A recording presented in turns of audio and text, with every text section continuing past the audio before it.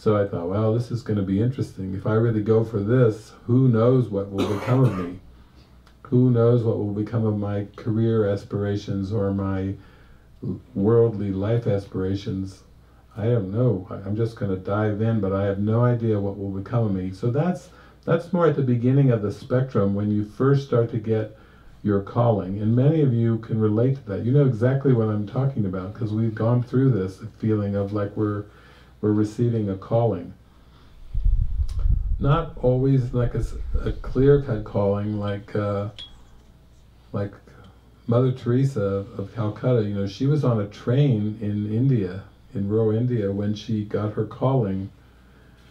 But her calling was really to serve the poorest of the poor, and it was quite clear-cut, and she went right about it, and she stayed with it for decades.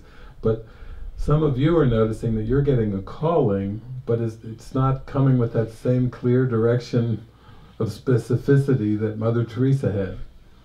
Even Gandhi, you know, when he was getting into his calling, he could feel it coming, but he went over to South Africa, and then when he came back from South Africa, he basically toured all over India, because he felt his calling, but he didn't know exactly what it was. So he thought, I better go meet the people. So he took trains all over India just to really hone in on what is that calling.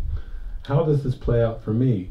Course in Miracles would call it your special function. You have a special function using your skills and abilities that you developed on an ego framework, but then when you give them over to the Holy Spirit will use those same abilities and skills that are already there to unwind you from the self-concept and bless the whole universe.